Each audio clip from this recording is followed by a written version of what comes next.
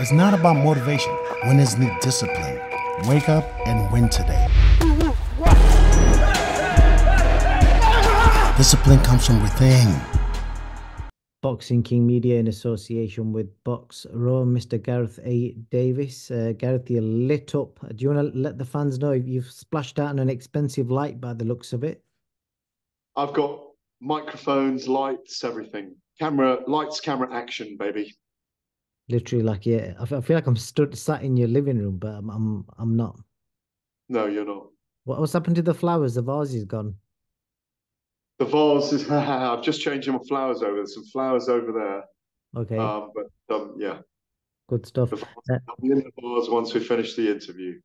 Good stuff, man. I know you've got some stuff to do, so we'll fire through some stuff and some questions. I've got some from the fans. The last couple we've As done. ever, as ever. As ever, there were some really sleazy ones last time, but I've got some different ones this time. No more sleeves for us. No more sleeves for us, Boxing King Media. Right, let's see what we got today. So, one of the fans is saying Gareth is the kind of guy to add delivery instructions to his Just Eat order. I never order Just Eat. All right. Uh, Gareth is the kind of person that would have a chandelier in his house. You've got a I chandelier. have. I did in my last house. What did I do with it? What did I do with it? I do because we didn't keep it in the house. I think we sold it, but there was a chandelier. Quite right. Well done. There you go. They know you too well. Gareth is the kind of guy to always say gracias to the waiter in Nando's. Absolutamente. Gracias, camarero, digo yo in Nando's. I've only been to Nando's once, by the way. It's amazing. No way. Once. Why is that? I'm not a big chicken. It's a chicken place, isn't it? I'm not a big chicken guy. Okay. So I thought you'd be a fan of I don't know. I've never met anyone that doesn't like Nando's.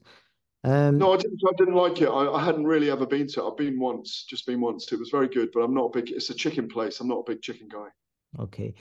Gareth is that posh kid at school who always brings up his gap year to China. No, I went to China after my degree. I didn't have a gap year. I went straight to university. Did my degree of 4 years with a year in Spain, and then I went to China for a year. Believe it or not, after I did Okay. go for a year in China There you in go. 1988 to 1989, which ended with Tiananmen Square, and I was reporting on it. Believe it or not. Okay. Gareth is the kind of guy to greet his housekeeper silently. Correct. Well, especially when we're doing an interview and she turns up. Yeah, absolutely. Yeah. Someone reckons I bet Gareth drives a convertible Audi TT in yellow. No, I've got an old blue Jaguar XK8 and a knockabout VW Touareg for my paddle boards and my bikes. I've Okay. got a little motorbike tucked away as well. But there you go. Too much information. Way too much. Let's jump onto the boxing because there'll be somebody sat Yeah. going, what on earth are we asking Gareth A. Davies all these crazy questions?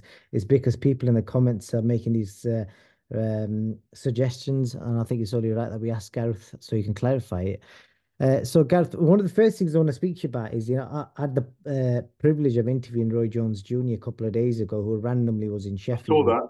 with I some saw it. Yeah. family. Yeah. He wanted to visit the Ingle gym, didn't he? Which is nice of him because he Yeah, knows the history of Brendan, the late great Brendan Ingle, and I know you're friends with John and with Dominic and doing a series with him. I'm so glad he went there because there's so much history in the place and it's transformed thousands of lives. And I was very good friends with Brendan Ingle, and I am now with Dominic actually and John. I yeah. like them very much, the Ingle family. It was fascinating to see like an American legend's perspective of like a gym because we normally hear about people from the UK wanting to go across to the wild card, the Mayweather gym, but to see an American want to come here to go visit a gym, it was quite interesting to see that. I asked him a point about weight loss because obviously he was well known for blowing up. Not well, I wouldn't say use the term blowing up, but he put on loads of size. He went to heavyweight, won a title, then he came back down. A lot of people said he wasn't the same fighter. But the numbers in weight that he dropped are very similar to what Tyson Fury's been dropping and obviously putting on. And obviously, I asked him about the benefits and the negatives of what Tyson's just about to do.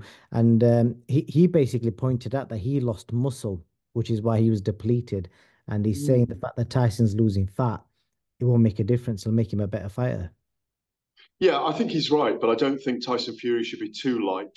I mean, if you remember that Roy was a very muscled fighter and he got very big to fight John Ruiz at heavyweight. I think it was John Ruiz from memory, and you know, go up the weight divisions. And he wasn't the same when he came back down.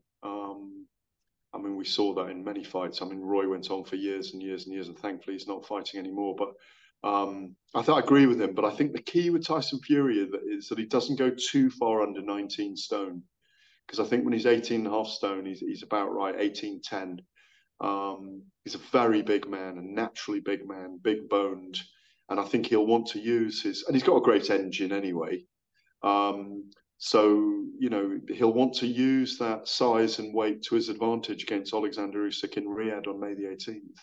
You know, that's been the narrative where we've all been kind of predicting, well, not me, but people have been predicting that Tyson's going to use his size, he's going to put it on Usyk. But could we see something completely different? Maybe Tyson trying to outbox him, and if he does do that, is that a good idea? Could he outbox Usyk? I think it's a very close chess match if they box each other. Usyk's got great footwork and is very elusive. You know, it wouldn't surprise me to see Tyson try and go after him. It wouldn't surprise me to see Usyk ahead after 4 or 5 rounds on points in a very close fight. I mean, I still got this weird instinct that it might be a real razor-tight, close, controversial decision that we may get a split draw or something like that, or a majority draw. More likely a split draw where one judge can't separate them and the other two see one man's work as better than the other man's work. They're both very good at winning rounds. They're both very good at nicking rounds because of their style, which I just have an instinct that it's going to be a very, very cagey chess match, boxing chess match. I really do, but I may be completely wrong. We've seen Sugar Hills joined up camp with Tyson, and they're doing a media workout in a couple of days in Morecambe. What do you make of the fact that he decided to stay home this time? And last time, obviously, he was willing to do like 2-3 months training in Riyadh, and now he's probably going to fly out maybe a few weeks before.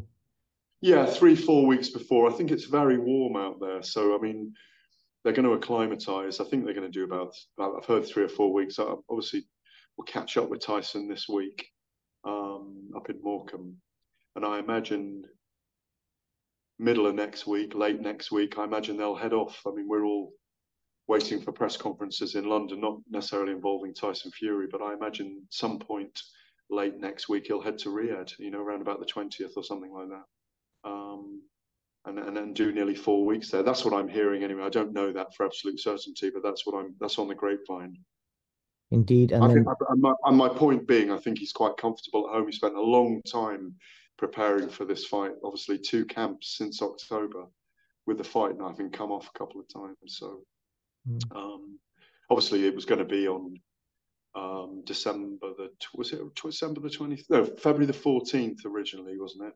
And then obviously I've lost track right now. Well, the other thing I want to speak to you about, yeah, either way, I think you made that point. You know, you said their press conference is Monday.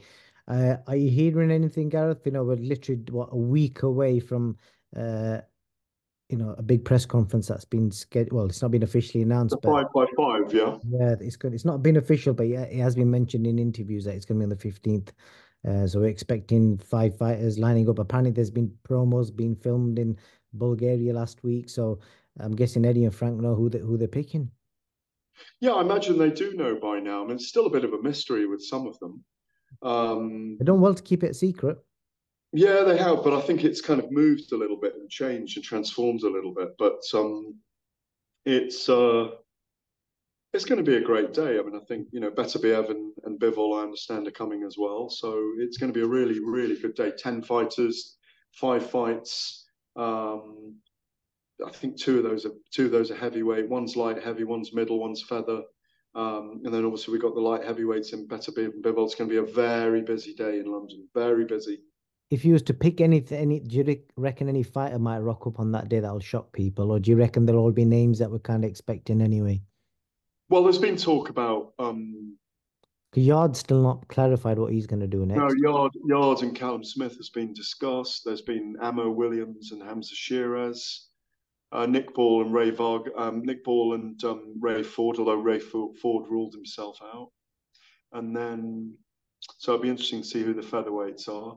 I mean, there's lots of talk. I think isn't there, of Hergovich and Dubois, but that's not confirmed yet. And there's been talk of Zhili Zhang and Wilder, although I'm not sure what card that is on exactly, but there's talk of it. It's all rumour mill. Like you say, they've done well to keep it under wraps, and I think it'll be fascinating when it's all unveiled. Indeed. Last thing I want to speak to you about before you go, because I know you got to go in a minute, is the whole Conor Benn scenario. The last we heard that this is the weirdest thing now, because that was all from a news article. It's still not official news. We don't know if, like, I don't, has Eddie said it in an interview? I don't think he has. They've all just declined to comment. So no, he said he can't talk about it because it's all sub judice. yeah. So like, it's all under the it just lawyers. seems all seems a bit nuts, like, without it has been from the very start.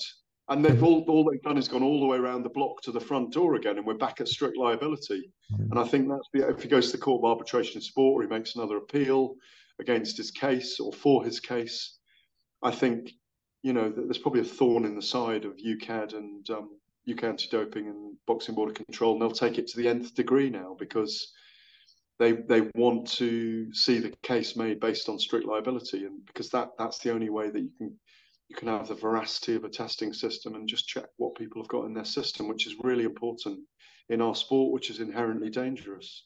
And I'd assume, because Eddie said this as well, that nothing's been put down in place to stop him from fighting in America. So this Court of Arbitration thing could take years. Like, these sort of things don't happen overnight. Could be months, could be a year plus.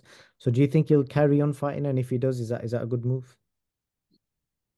Oh, it's so hard to call. I mean, because he's got this. Obviously, it's like a cloud. But should he stop earning money based on? No, exactly.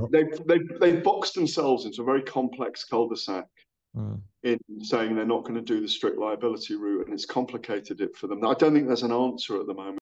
I really don't think there's an answer to Conor Benn's situation, and it could play out so many different ways. He could end up never fighting in the UK again. He could always fight under an American license, and yet his big audience is in the UK. So it's one of those not great scenarios for him. Indeed. Gareth, appreciate your time. I know you got to go and do some stuff for your other channels. I'll catch you probably Monday. Okay, lovely. Cheers, buddy. Take care. Cheers. Win gold now. IPMB is giving away 5 24-karat gold coins to our token holders worth over $2,000 each. Let's do this.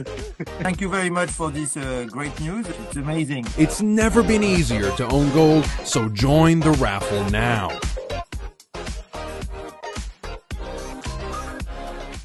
I got a question for you. Where can discipline take you? Discipline points you towards your goals.